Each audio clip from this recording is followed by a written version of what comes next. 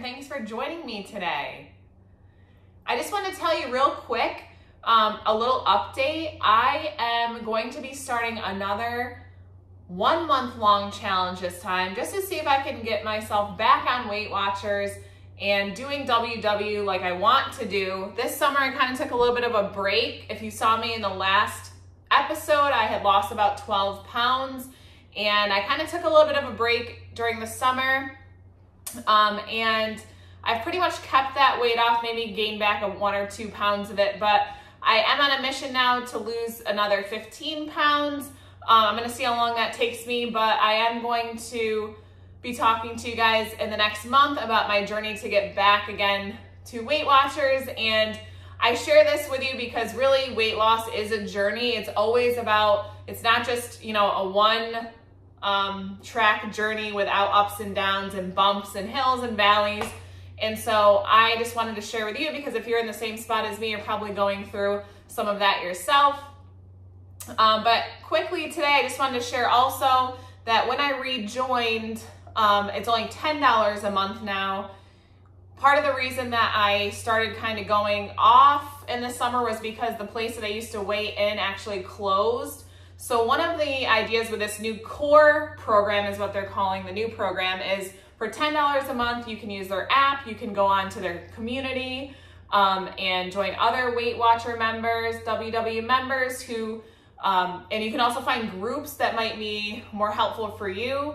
You know, if you are a mom of young children, there might be a group for you. If you are a middle-aged woman, there might be a group for you. If you are an empty nester, there might be a group for you. Depending on your age, depending on your, for working moms, there's another one. For stay-at-home moms, there's one. So try and find the group that best fits you. But again, for $10 a month, you can join Weight Watchers right now. And I don't get paid to endorse Weight Watchers at all, but I am a big supporter of it just because I have been so successful in the past and I know it works. And I really love that they increase your fiber intake, that they lower the amount of sugar. There's just so many health benefits to being on Weight Watchers, whether or not you want to lose weight, but just even to be healthy. Today I'm going to share with you a couple of recipes, but real quick, I just want to tell you, what am I eating today? Okay, so first for breakfast, I am actually going to show you my apple cinnamon oats recipe. So we take our apples, we slice them and cut them up, and we put some cinnamon, and I've been trying to use stevia lately because I'm trying to get away from sugar. So sometimes I'll sprinkle a little bit of sugar still, you know, because I don't necessarily always want stevia either, and there can be a little bit of a different taste to it. But I'm going to show you. So that is my morning and my breakfast, and that's about 4 to 5 points, depending on how much oatmeal I use. Then for lunch, I've been doing a salad. I've been just cutting up some romaine lettuce and doing cucumbers. I've been liking the mini cucumbers lately, so I've been cutting those up and putting them in my salad. And then for some added protein, chickpeas. So those are, all three of those things are 0 points. So the only thing I count for my lunch is the added dressing. So I do use a full fat dressing just because I don't like the added chemicals. Sometimes I'll use, because typically lower fat dressings, they're adding in chemicals to make it taste a little bit better. So I usually use full fat dressings.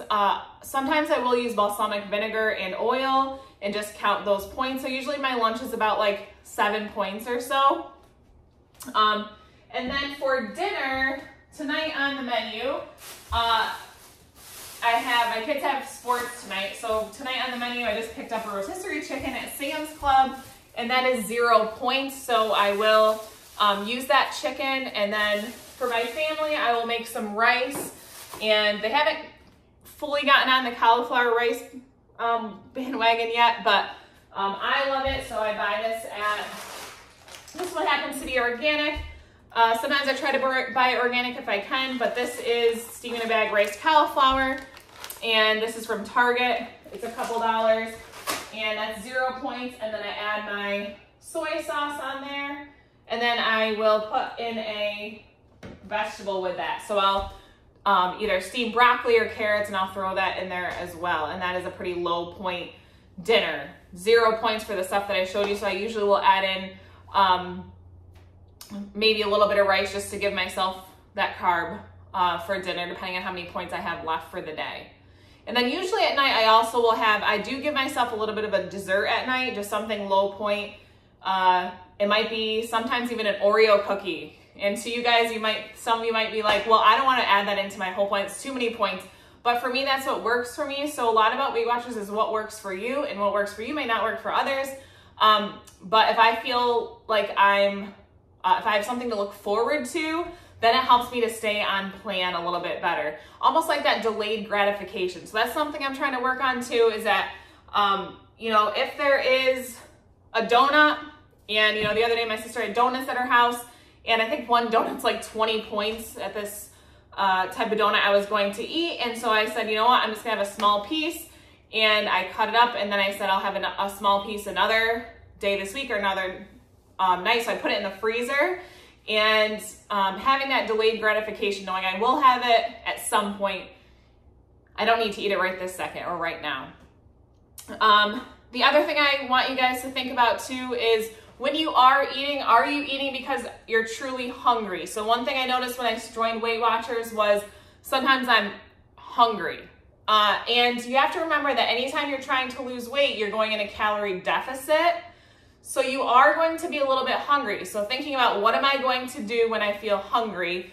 Am I going to eat something that's 0 points? And you can do that. You just have to be careful, because if you're eating 0 points and you still want to keep eating, you might tend to grab for those things that are not 0 points anymore. But anyway, I just want to share. So I'm working on delayed gratification, so using that as a tool, and then also asking myself if I'm truly hungry, or am I just bored? Am I tired? Am I anxious? And if I'm not truly hungry, if I've ate and I really don't need to eat again, I'm working on finding things that I can do to supplement that time, whether it's go for a walk, whether it's something to do in the house, and whether it's time to play with my kids, whether it's just something I do to relax. I could watch a TV show if I have time to do that.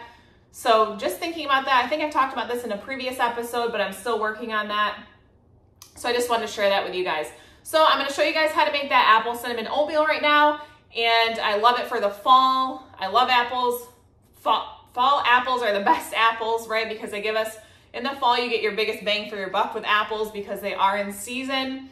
And usually you can get them for 99 cents or so a pound. So that's what I like to do, and I'll show you guys how to do that right now.